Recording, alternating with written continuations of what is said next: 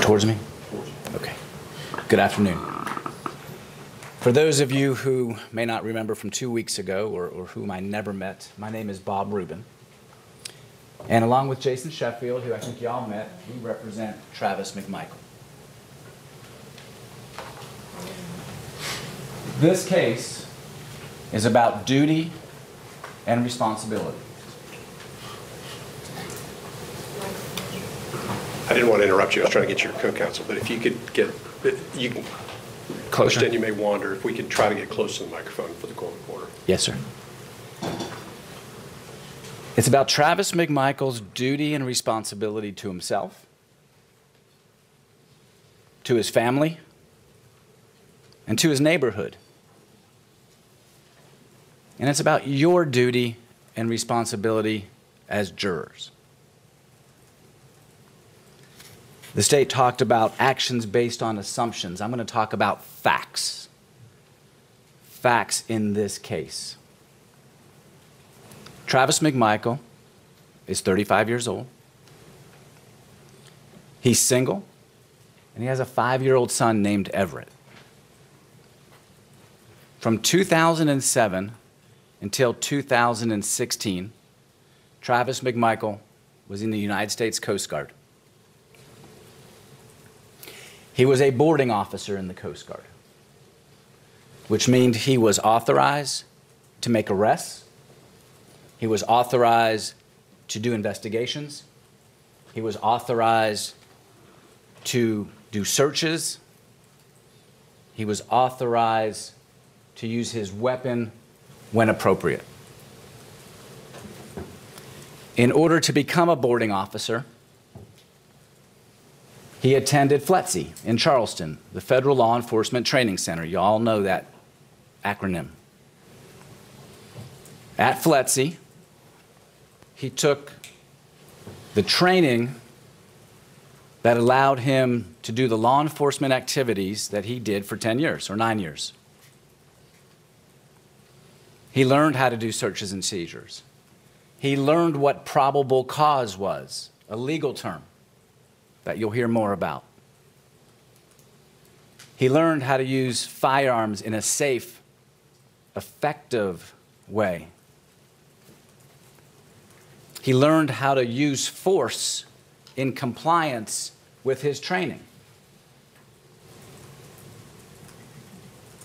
The training he had was not just classroom training at FLETC. It is scenario-based training. It is repetitive training so that if you're ever in a real-life situation where you need to make use of force decisions, you're relying, not just thinking back, you're relying on muscle memory.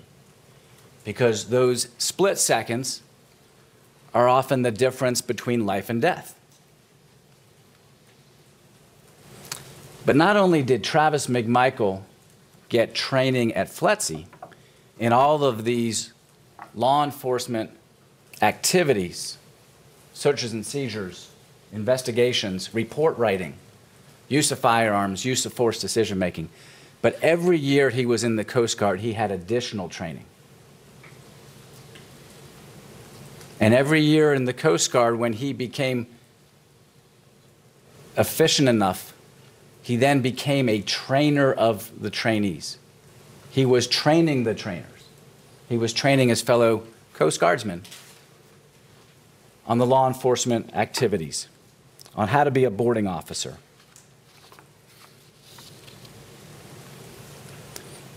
After he left the Coast Guard, and in 2020, Travis was working for Metzen Marine as a coxswain. He's working at the naval base, moving boats around. He was living at home with his mom, Lee, and his father, Greg, his sister, Lindsay, and his son, Everett, who was then 3 years old. He was living at home because the apartment he was living in previously had been sold by his landlord. So he needed to live back at home, save some money so he could go back out on his own again. He was living, as the state told you earlier, in Satilla Shores. This is a low-tech map of Satilla Shores because I don't trust PowerPoint. You'll see a PowerPoint, but I don't trust it that much. So this is a regular map of it. Google Earth map. Highway 17 up here, Satilla Drive here, 230 Satilla Drive. This is just to acclimate you. This is Jones Road, and I know it's hard for all jurors maybe to see this, but you'll see this many times throughout the case. And we'll talk more about the rest of it. But he lived on Satilla Drive in Satilla Shores. Satilla Shores is a quiet, scenic, middle-class neighborhood. The kind of neighborhood where parents let the kids ride around on their bikes. The kind of neighborhood where, when you're my age, you go for a walk after dinner. The kind of neighborhood that we all kind of aspire to live in. It's safe, it's beautiful, you work in the yard, you play on the river.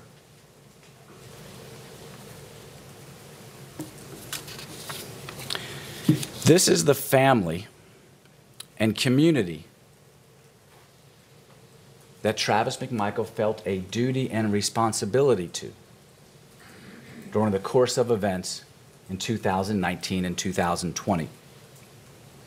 This is the family and community that made him willing to put himself at risk to help the police detain Ahmaud Arbery. The video that you watched probably 5 times in the state's opening statement doesn't even begin to tell the story in this case. It's like looking through that knothole in the fence and thinking you see the whole baseball field when you really only see the outfield. The case really begins months before, in 2019, because Satilla Shores was a neighborhood on edge. Crime had gone up. It wasn't violent crime. It was property crimes. The kind of crimes that are unsettling. The kind of crimes that are scary. Because you don't know who's coming onto your property, who's in your car ransacking it, who's breaking into your buildings, who's stealing your lawnmowers or your guns. And so the neighborhood was on edge. So much so that behaviors began to change by the neighbors. Kids were not allowed, some kids, to play outside after dark. Residents of Satilla Shores installed home surveillance cameras to catch the thieves that were taking their property. And neighbors in Satilla Shores felt a duty and responsibility to each other to post on the neighborhood pages, Facebook and Nextdoor, about the crime that was happening. And you'll hear about that. The types of posts that you saw on these pages includes, "This is ridiculous. My daughter always freaks out. It's getting old. I'm nervous. Lock your cars." These are actual posts from that neighborhood Facebook page. As a result of this uptick in crime, of people being on edge, people were alert to suspicious behavior. In July of 2019, Travis McMichael and Greg McMichael were alert to suspicious behavior, long before ever encountering Ahmaud Arbery. In July of 2019, Travis McMichael, who was at that point running a little charter boat, taking people out, tourists out on the river, in the marshes, was on his boat with some guests when he went under the Fancy Bluffs Bridge that you heard about earlier. There he saw a homeless man who had lots of stuff around him and a tarp. Stuff, the kind of stuff that made Travis look twice and made Travis feel suspicious that maybe this was the guy who was taking the stuff out of our neighborhood. So he dropped off his guests eventually, went home, got in the car with his father, Greg, and they drove to the area under the Fancy Bluffs Bridge. There they saw the man. And what you see up here is the call, basically what's called a CAD report. It's basically a report made of Greg McMichael's 911 call to the Glenn County Police to say, hey, basically, there's a guy under the bridge we think is responsible. Could you please investigate? And the police did. They sent an officer out there, and really nothing of note was found. And the investigation ended. But the break-ins, the theft, didn't end, especially for a man named Larry English. For Mr. English, it was only beginning. Larry English, as you heard, lives in Douglas, Georgia. He was so excited to have a weekend home in Satilla Shores on this beautiful little Satilla River. He built a home. He was going to use it for weekends and vacations with his wife, Amy, his daughter, Laura, his son, Hoyt. And so it took time, delays and all that with contractors and himself having issues with health. But he started building a home in Satilla Shores for use as a vacation place, a getaway. He built a dock. His home is right here, the dock, on the river. He had a boat on a hoist at the dock, and he had a large offshore boat in his RV garage.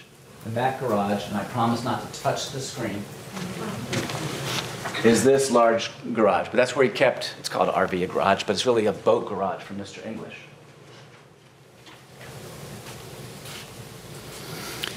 Eventually, because of some advice from his neighbor, Kenny Wade, who lived next door, he installed a camera at the dock and one on the back of his house, which you can't see from this photo.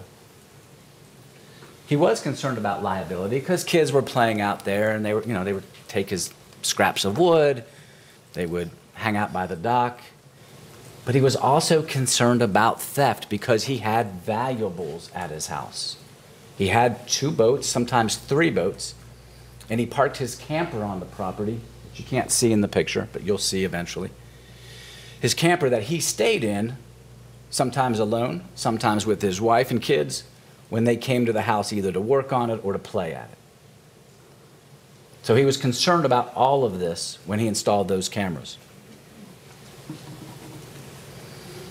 Over the course of the next 3-4 months, he saw on his cameras at night Ahmaud Arbery 4 times. The first time, and this is the first time his camera alerted at all, was October 25th, 2019. Now remember, he's in Douglas, Georgia. He has a cell phone. When his camera spots somebody, he gets an alert on his cell phone. This is a photograph of Ahmaud Arbery on his dock, October 25th, 2019. He gets this alert. He sees this man. He calls Glenn County Police Department. Can't call 911 because 911 would go to Douglas Police. But he calls the 911 number for Glenn County Police. And he's scared. And he's concerned. What is this guy doing at my house at night?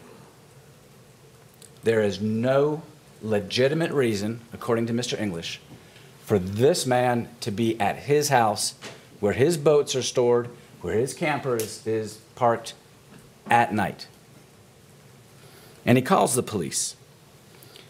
He's concerned not only for his stuff, but he's concerned for his family. Because what if Amy was there at the camper alone? What if his daughter, Laura, was there, sleeping there that night, and she walks outside and bumps into this intruder? And he gets scared, and he panics, and she panics, and something really, really awful happens.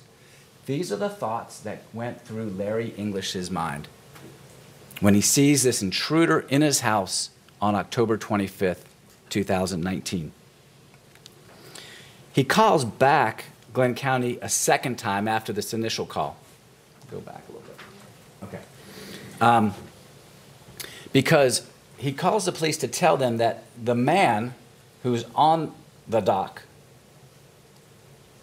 and he describes him as plundering around, describes his tattoos, describes his hair twists.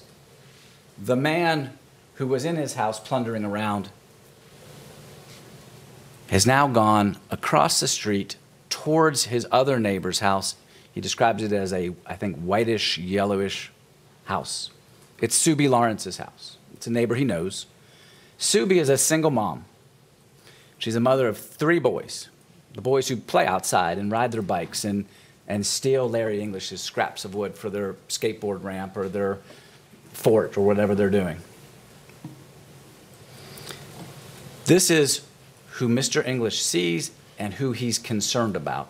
And he wants the police to confront this man and tell him, don't come back.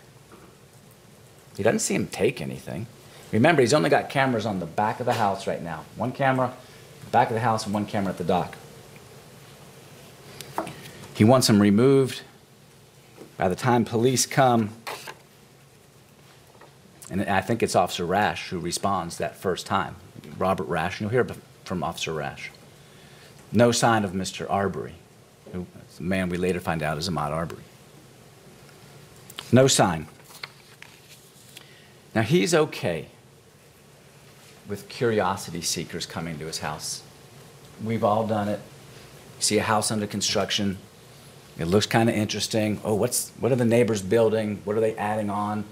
What's the staircase going to look like? He's okay with all that. He's okay with the kids coming in during the daytime, taking the scraps of wood. It didn't matter to him. What concerned him was there is no reason that's legitimate to be there at night. And that's why he calls the police. Sometime after October 25th, Mr. English is on a ladder in his RV garage, looks in his offshore boat, and realizes his satellite system, his Yeti cooler, and his microphone system are gone, taken out of the boat. He doesn't know who did it. He does know the HVAC guys were in that area installing some of the not pipes, some of the system in there. He also knows the black male from October 25th was in there. And so he's suspicious. But what can he do? The next alert on his phone is November 17th.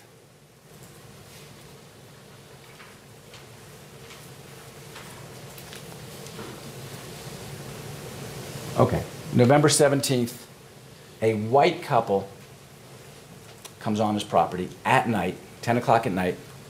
They park out by the porta potty that you saw in the earlier picture. The man has his belt unbuckled.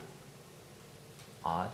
Comes in the house and he calls 911 and he says, about a week and a half to 2 weeks ago, I had my stuff stolen. This is now November 17th. Week and a half, 2 weeks ago is pretty close to October 25th. I've had my stuff stolen. They're in the same area. They're going around where the boat is in the RV garage. Police send an officer out. Officers go out. The couple's gone. They see nothing. Mr. English is upset and he's frustrated. He has valuables stored at the house. Stuff has been stolen.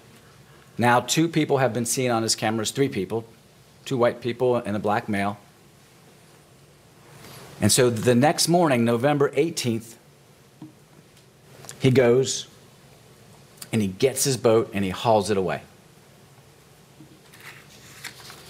Figures, I just can't keep valuables in this house that's open.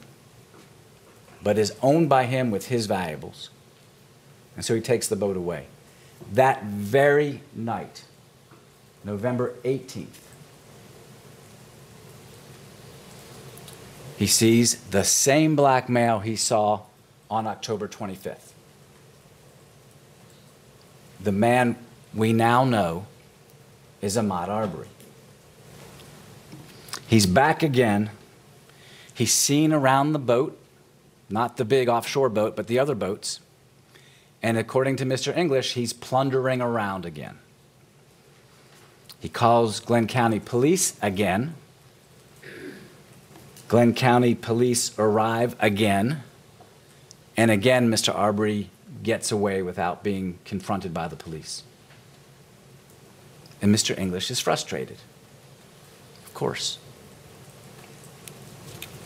He's so frustrated that the very next day, November 19th,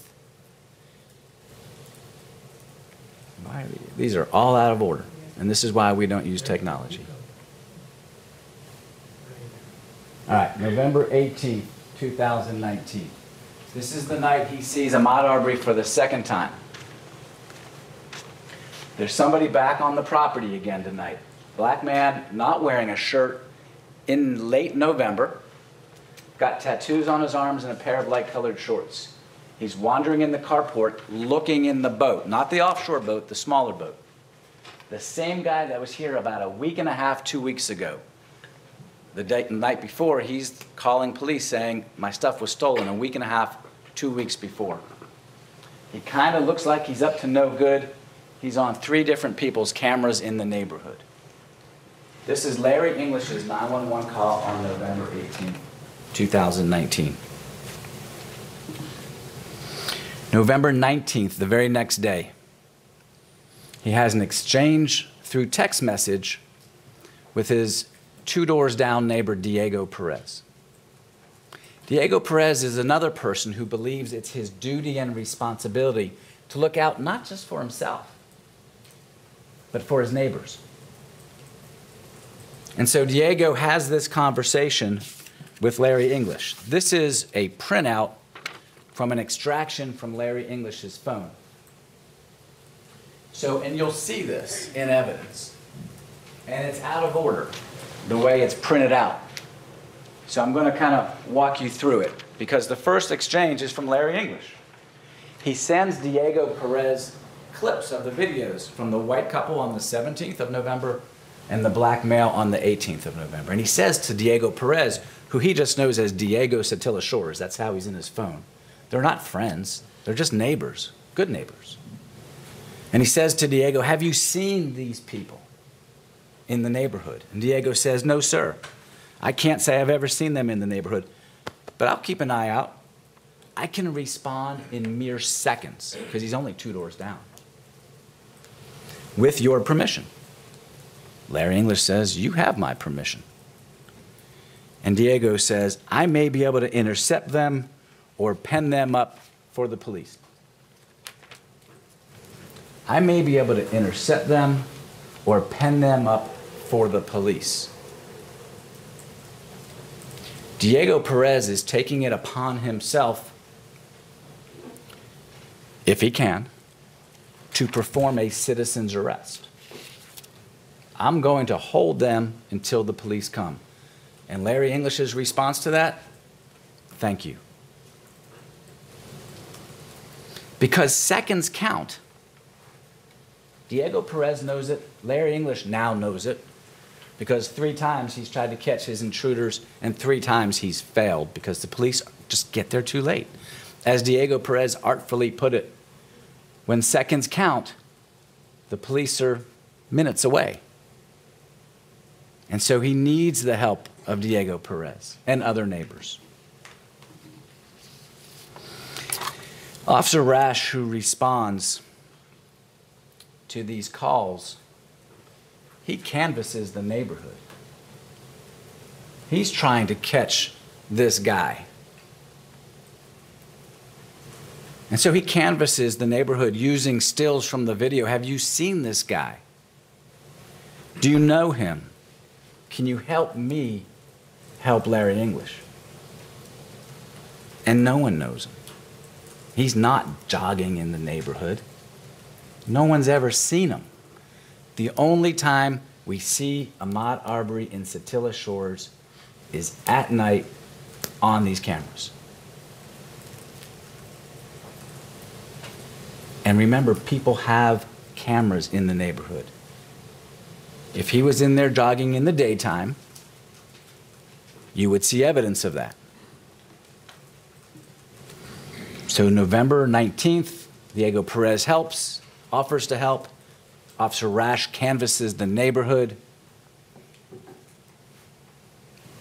He's still a mystery. He is at this point a scary mystery because he's plundering around Larry English's house, and now everybody knows it. Officer Rash has canvassed the neighborhood. Larry English is talking to neighbors like Matt Albenzi, like Subi Lawrence, like his neighbor Diego and his wife Brooke Perez. It's being posted on Facebook, on the neighborhood Facebook page. Word is out that stuff was stolen from Larry English's house, parked in his RV garage. Now, I want to be clear. In May, after Travis McMichael was arrested, Larry English realizes he doesn't really know when the stuff was stolen. It was back in Douglas. It was in the house on Satilla Drive. But what he was telling people in October, November, December, January, February 2020 is that the stuff was taken out of my boat, parked at my house on Satilla Drive. That's what the neighbors knew from Larry English and Officer Rash. He's back at the house, Ahmaud Arbery, on December 17th. This is now the third time seen on camera at Larry English's house. He's at night. He has no legitimate reason for being there. And remember, although you're seeing him through infrared cameras, it is pitch black in that house. There is no light. There's no lights on, there's no light switch, no light bulbs. It is pitch dark. And on December 17th, Ahmaud Arbery is seen plundering around again in the area where the boats were located in that RV garage. Police are not called that night. There's no 911 call.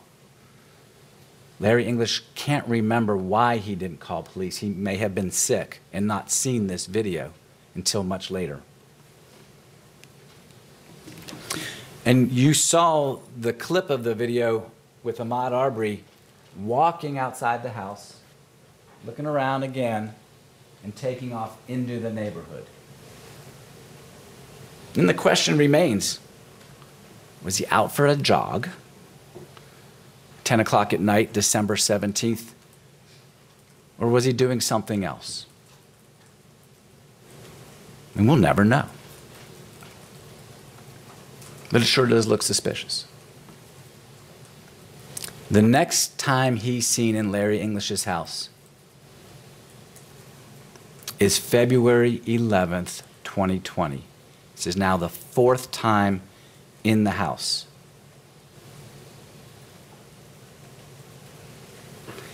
But this time is different.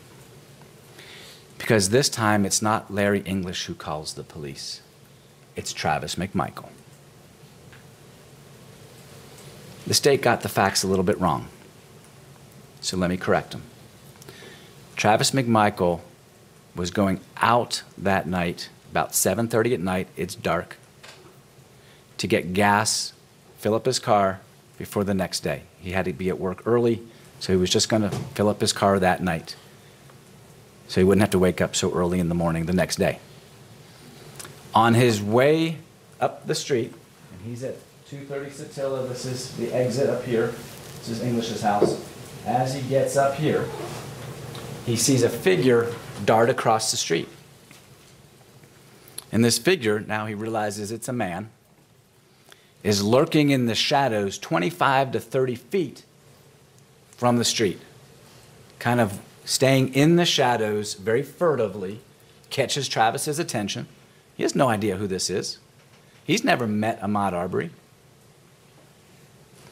But he sees this guy, and he sees this guy kind of running across the lawn. It's really initially the house next door, kind of a Spanish-style house. And he runs across the yard, and he hides behind that red porta potty that you saw in that photograph.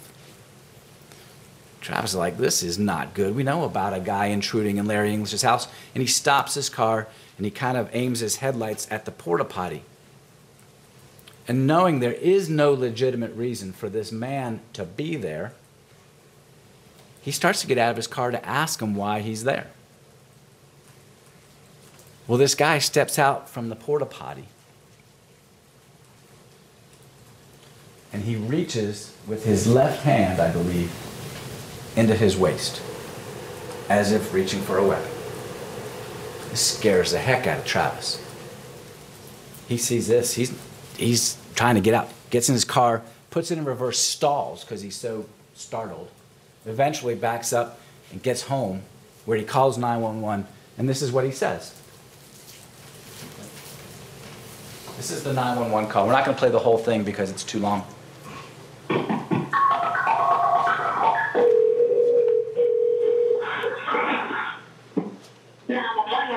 Emergency. It's a former job, 2:30, still job. What's going on? We got a string of burglars. I was with my neighborhood, and I just called down running into a house being built. His house is down from. When I turned around, she took off running into the house. Okay. What did you look like? The black male, red shirt, white shorts. And you said the house is being built? It's being built. I'm thinking right now. He is in the house.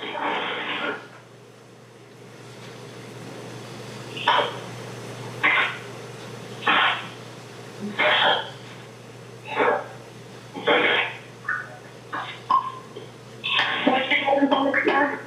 Travis McMichael. 423 1374. Alright. Where are you at now? I'm at City across the street in my truck. Watching the house. Watching the house with her. I'm here at 50. Okay. Where the truck are you at? Red Ford. Okay. Are you okay? Yeah, I just told me, when I turned around, going and backed up, he reached into his pocket and ran into the house. So I don't know if he's armed or not. Looked like he's acting like he was. So, be mindful of that. Okay. Which pocket did he reach into? Left, I believe. Okay. He goes on to say later on, it's about 3 or 4 minutes later, so we don't need to waste your time, is we've been having a lot of burglaries and break-ins around here lately. So now here we are, this guy who has seen Travis see him and seen Travis drive away, still has the audacity, the brazenness to go into the English house. Travis is home calling 911. Greg McMichael overhears, and he starts going up to the English house. And he's got his firearm with him. And Travis says, whoa, whoa, whoa, slow down. Turns out Travis ends up going up there with him, and Travis has his firearm. Diego Perez, who by now has been alerted by Larry English with his video clips, he goes out there, he's armed. These neighbors are going to Larry English's house not because it's fun at 8 o'clock at night in February in Satilla Shores, but because it's their duty and responsibility to each other to protect each other, to do what they can to help the police stop the guy who's plundering around, breaking into Larry English's house. Officer Rash gets called. They are all out. Officer Rash, 2 other officers, Diego Perez, Greg McMichael, Travis McMichael, all out trying to find the guy, Ahmaud Arbery, who's now for the 4th time in Larry English's house. Officer Rash appreciates the help. He never tells Greg McMichael, Travis McMichael, or Diego Perez, hey guys, let the police handle this. We got this. No problem. You guys go home. He never tells them, hey, put those guns away. We don't need guns out here. Don't carry guns around here. He doesn't say that. He doesn't say, no, you guys cannot stop and detain this guy if you catch him. That's a police job, because it is a citizen's job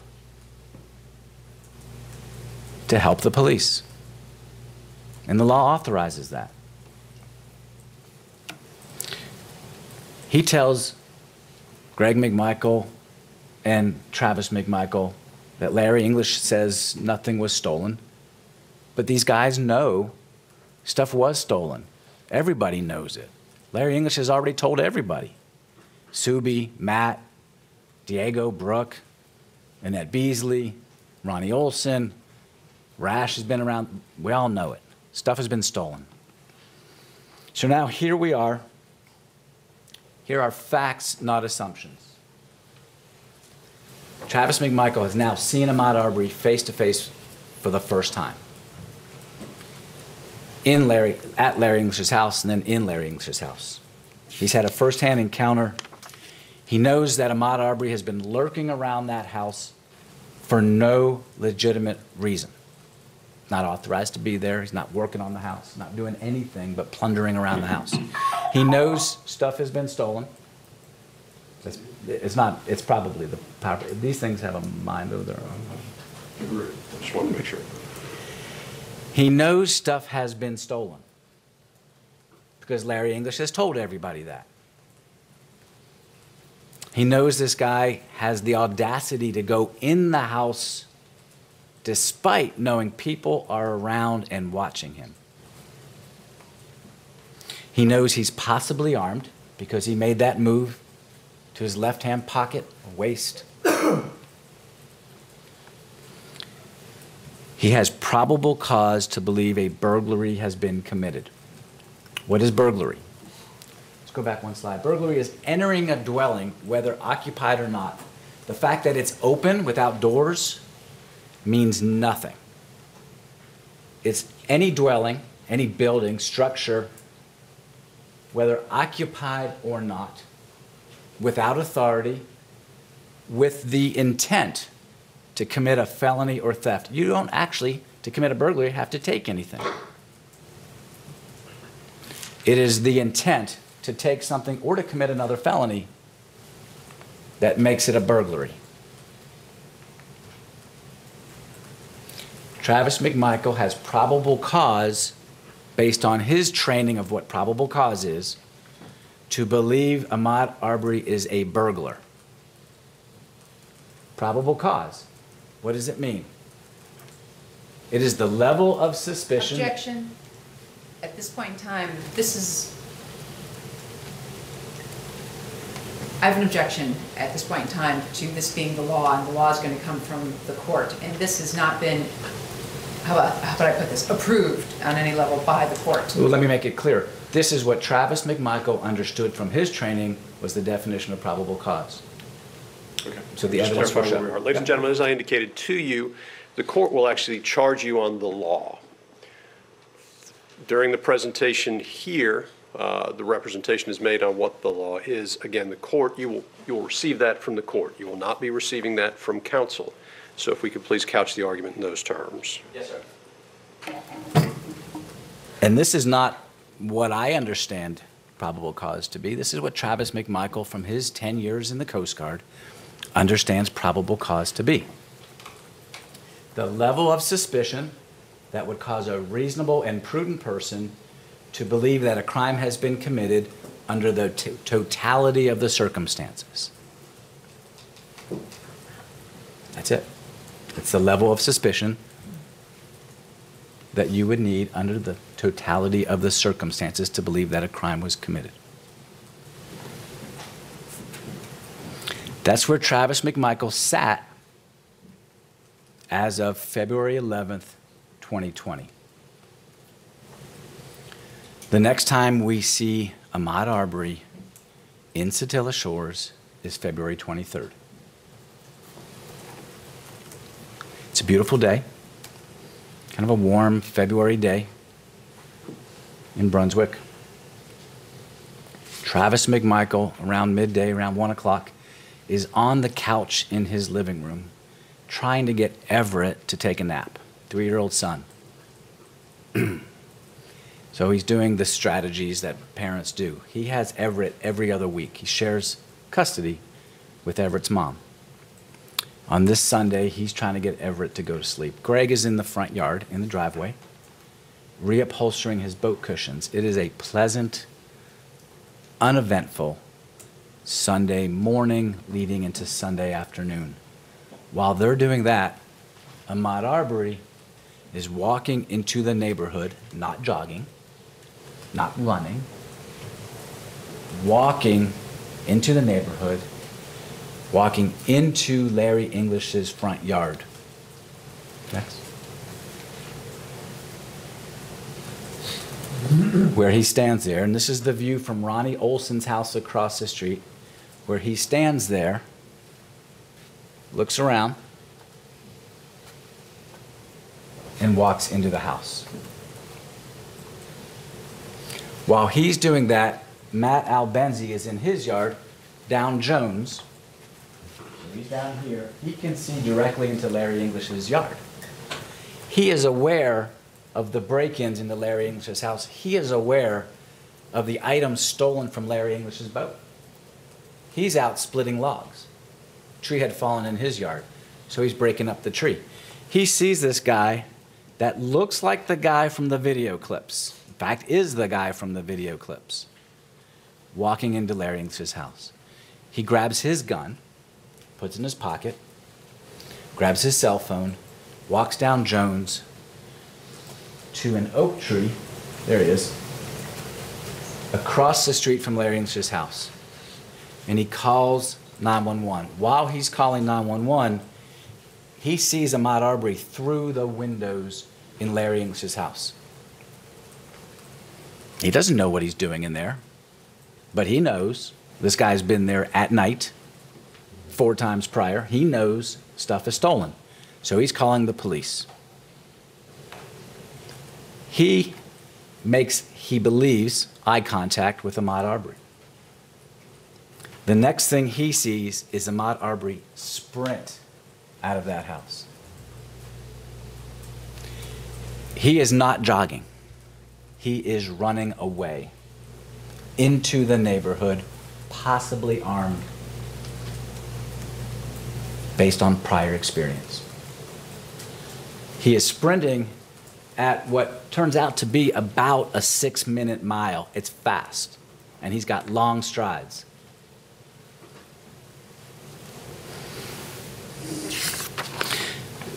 That view is from Diego Perez's surveillance camera. He runs right past Greg McMichael's yard. Greg McMichael sees him. Greg McMichael is aware of the things that have happened that we've talked about. Greg McMichael sees him tearing, hauling ass down the road. And he knows what's up. And he goes inside and he tells Travis, Travis, the guy's running down the street. The guy. They know who it is. They're not guessing. It's not some random guy running down the street. It's the guy. And they turn out to be right. It is the guy, the same guy 4 previous times at night. They grab their guns. Now, why did Travis McMichael grab his shotgun? Because 12 days earlier, he confronts this guy trying to help Larry English, and this guy reaches into his pocket like he has a gun. So he grabs his shotgun for self-protection.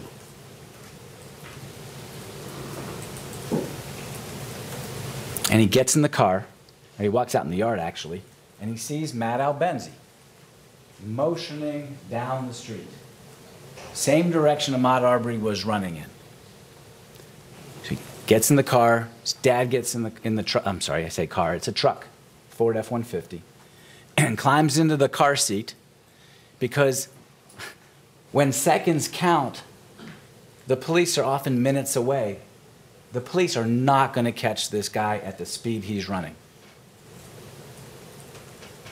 So they're going to try to detain him for the police. What happens after that is up to the police. So they encounter Ahmaud Arbery on Burford. The first encounter is at 307 Burford. This is what it looks like. You saw the video. Oh, let's go back to there. They're there to detain Ahmaud Arbery for the police. This is what the law allows. A private person may arrest an offender if the offense is committed in his presence or immediate knowledge. And that applies to felonies or misdemeanors. But there's a second sentence the state didn't tell you about. The second sentence is, if the offense is a felony and the offender is escaping or attempting to escape, a private person may arrest him upon reasonable and probable grounds of suspicion. That's why Travis McMichael and Greg McMichael sought to detain Ahmaud Arbery. There was no crime committed in their presence. We're not contending there was a crime committed in their presence. But there was probable cause to believe a felony had been committed and that this man was attempting to escape or flee. That's why citizen's arrest is in this case. There are 3 encounters with Ahmaud Arbery on Burford. The first one is in front of Roddy Bryan's house, William R. Bryan. I shouldn't call him Roddy, I don't know. Mr. Bryan's house. Travis McMichael pulls up alongside Ahmaud Arbery and says, "Stop, whoa, I want to talk to you. What were you doing back there? What's going on?" And Ahmaud Arbery says, "Zero." He doesn't say, "Hey man, I'm just out for a jog." He doesn't say, "Hey, leave me alone." He doesn't say, "Back off." He doesn't say, "Hey, calm." Doesn't say anything. He just looks at Travis and he goes back the other way. Travis backs his truck up. He says, "Whoa, whoa, whoa, stop. I want to talk to you." Ahmaud Arbery looks at him and bolts. Doesn't say anything. Doesn't say, "Leave me alone." Doesn't say, "Hey, good morning, good afternoon." He just bolts. At this time, there is no gun. The shotgun that Travis bought is stuck between his seats. Greg's gun is on his holster. There's no gun being pointed at Mr. Arbery. There's no like, "Hey, stop," at the point of a pistol or a shotgun. There's no gun. Mr. Arbery's not even aware of any gun at that point because no gun has been shown.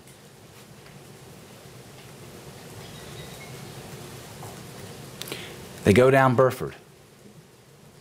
They pull up to him again. And Burford, by the way, Satilla Drive turns kind of, the little jog turns into Burford.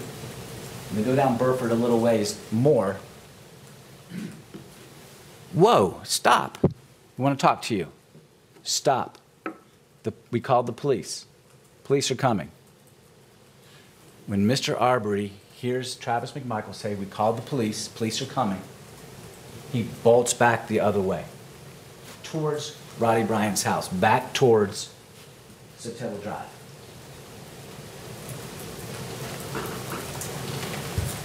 They stop the truck, put it in park. Greg McMichael does get out and he gets in the bed because he's cramped into the child seat. Travis McMichael gets out and he looks down the road like, what the heck? I want to talk to this guy. He's just been suspected of coming out of English's house. He sees Albenzi moving. We know it's the guy from the night 12 days before. He's back again. And he looks down the street and he sees Ahmaud Arbery trying to get into Roddy Bryan's truck, to Mr. Bryan's truck. He's interacting with the truck. And he doesn't know who that black Silverado truck belongs to. He doesn't know Roddy Bryan. He's never met him. He doesn't know his truck.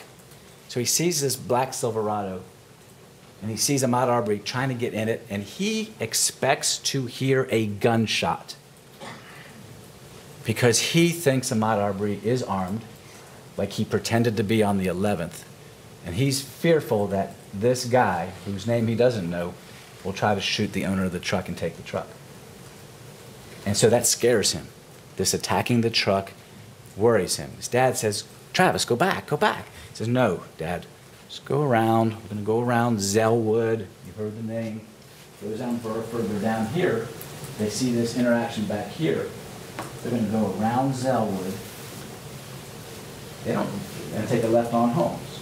Now, they don't know where either the black Silverado is or what that has to do with anything or where Ahmaud Arbery is. So going down Holmes is not with the intention of trapping Ahmaud Arbery. It's with the intention of strategically planting yourself so you can kind of help the police see the neighborhood. As they go down Holmes Drive at a slow rate, they see Ahmaud Arbery running in front of the truck. Travis McMichael drives past him.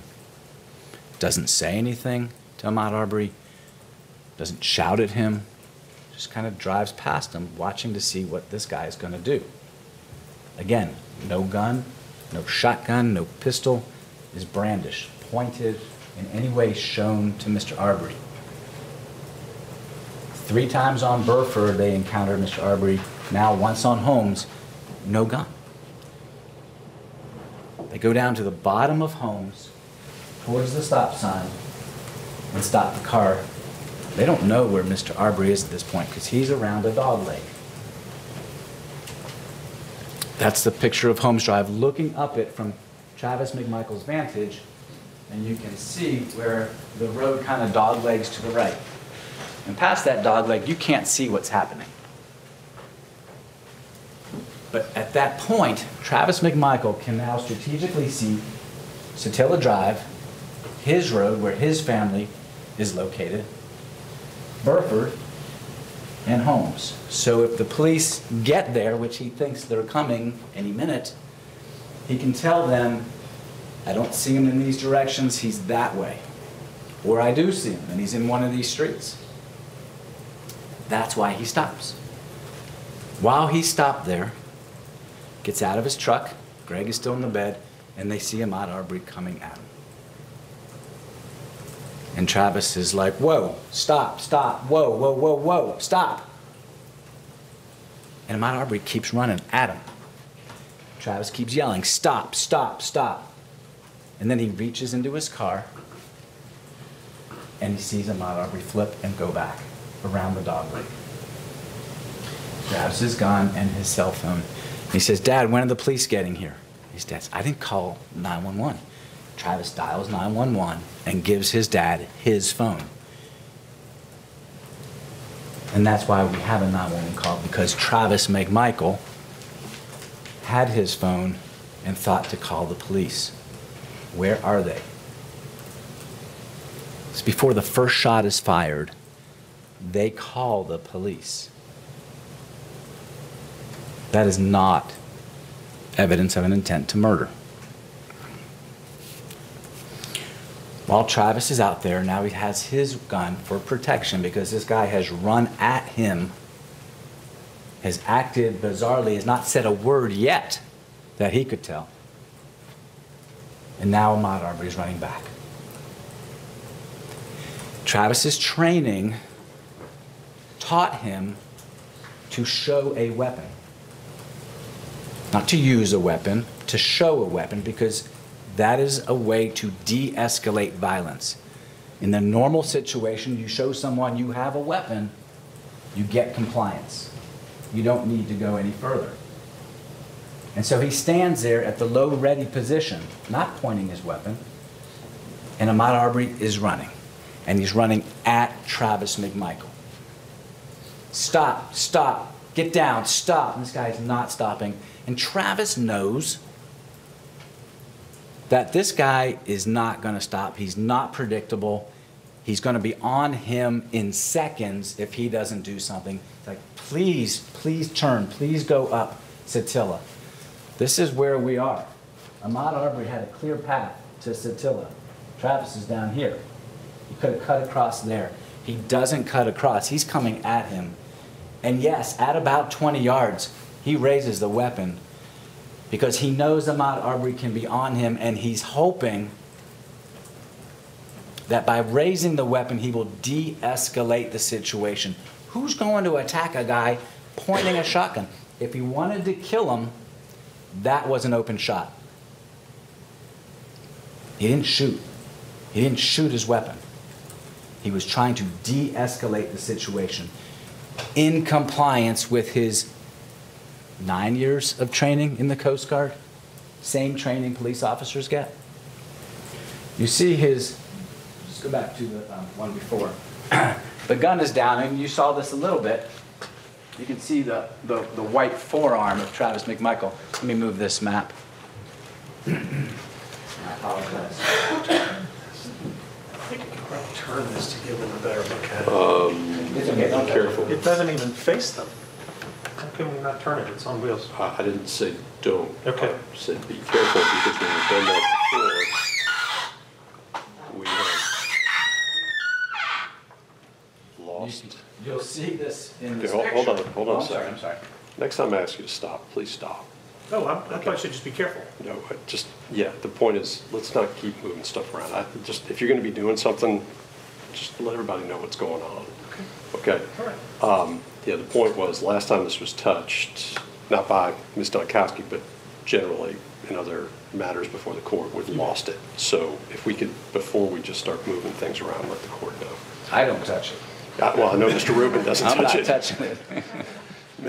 And I don't mean to call it shit, but I'm very touchy about, no pun intended, about some of this electronics in here. As Mr. Rubin has alluded to, we've lost connections and all sorts of problems. So we're trying to make sure these presentations flow. So I didn't mean to get on counsel. But if everybody could let me know if we're doing that. This is a fuzzy picture. You'll have pictures in the video throughout the course of the trial. His arm is down, and you can see the white forearm. You can see the driveway here. Travis McMichael. We haven't lost the sight line there, have we? You're okay over your shoulder now? Okay, that's the other issue is, And I know it's awkward, yeah. okay. Speak loud. Sorry. So there's a driveway here, and Travis McMichael is across from another driveway. You'll see it's about 60 feet, 20 yards away. And he knows how quickly someone can cover 20 yards in seconds. An unarmed person can take a weapon away and kill a police officer or a civilian in seconds, even from 20 yards away. Even an armed person from 20 yards away. So he raises his weapon. In the next slide, and you see the distance, because he wants the guy to stop, not because he wants to hurt Ahmaud Arbery. He's not looking for an encounter. If he wanted to hurt somebody, he would have fired on Burford, on Holmes, or now down here at the bottom. Ahmaud Arbery doesn't stop. He doesn't say, whoa, hey, I'm good. He doesn't say anything. And he doesn't stop.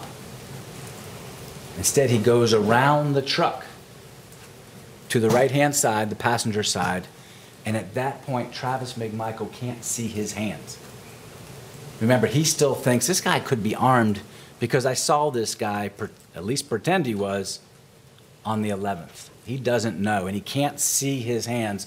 And his dad, his 64, 65-year-old dad, who's had a stroke, is on the bed, and Ahmaud Arbery could just yank him down or take a shot at him. He doesn't know. So he goes to the front of the truck to get an eye on him. What's this guy going to do? good Lord, I hope he just keeps running. Go up Satilla. But he doesn't know, so he goes to the front, and within a split second, Ahmaud Arbery makes a left, not a right. Makes a left and is on Travis, such that Travis has no choice but to fire his weapon in self-defense. And that shot is a contact or near contact wound, meaning Ahmaud Arbery is on him. You will hear that from Brian Leopard of the GBI Crime Lab. That first shot, which we can't really see because it's videotaped through two windshields, Robbie Bryan's windshield and Travis McMichael's windshield, they're in front of the truck. When they collide, when Ahmaud Arbery makes a left, he's on Travis, and Travis has to fire. Because at that point, it's his life or Ahmaud Arbery's life. And the only thing, it's weird the way the mind works, the only thing he can think of at that point is Everett. Kind of flashes through his mind. My then three-year-old son. So he fires, he pulls down the weapon, trying to get it away, because Ahmaud Arbery's not stopped. That gunshot, which he knows was near his chest, at least he believes it in this melee, he pulls it down, he pulls it back. You'll see from the video, he goes backwards out of frame, because Arbery is rushing him, pulls it down, he fires another shot off frame. You see smoke, you see something spray. And you see Ahmaud Arbery swinging wildly. And he's hitting Travis. You see him hit with his right hand into Travis's head, neck. He is pounding Travis McMichael while Travis is trying to get the gun away. And Travis fires 2 more times, and you've seen that. It's a horrible, horrible video. And it's tragic. It's tragic that Ahmaud Arbery lost his life. But at that point, Travis McMichael is acting in self-defense. He did not want to encounter Ahmaud Arbery physically. He was only trying to stop him for the police.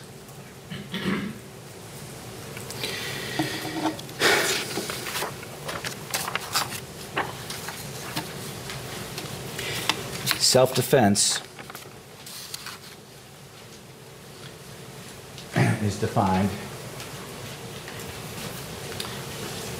and the court will charge you later. Your Honor, I'm objecting again. Mr. Rubin is now giving them the law in self-defense. It is, so we are allowed to give a law in opening statement, just as the state did in its opening statement. But we need to be very clear, because again, we haven't gone through a charge conference in this case. So let's be clear about it, that this is not the charge. So I expect you'll be charged on self-defense. And I expect this is what you'll be called, be charged, be told by the judge. A person is justified in using force which is intended or likely to cause death or great bodily harm only if he reasonably believes that such force is necessary to prevent death or great bodily injury to himself or to a third person. At the time the shots are fired, Travis McMichael reasonably believes, because Ahmaud Arbery is on him, aggressively, swinging wildly, grabbing hold of him, grabbing hold of the gun, reasonably believes he is justified in firing his weapon, knowing it's gonna kill him. It's gonna at least hurt him. He knows that. But he has no choice, because if this guy gets his gun, he's dead, or his dad's dead. And what's he taught in the Coast Guard at the Maritime Law Enforcement Academy? Never lose your weapon. And that's why he shoots.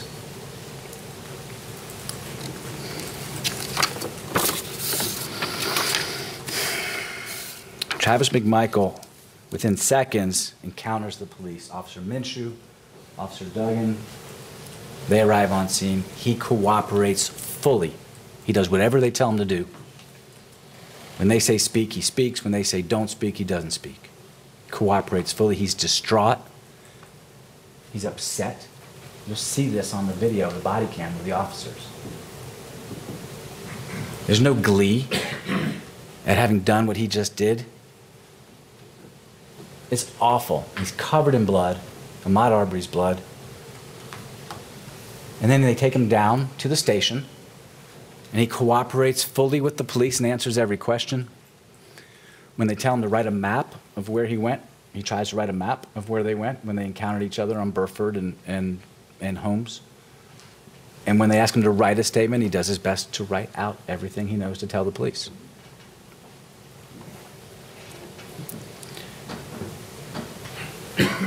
There's been a lot written about this case and Travis McMichael's actions.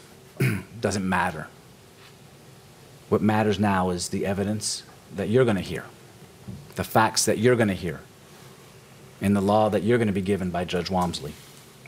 You are now the judges of the facts and the applicators of the law in this case.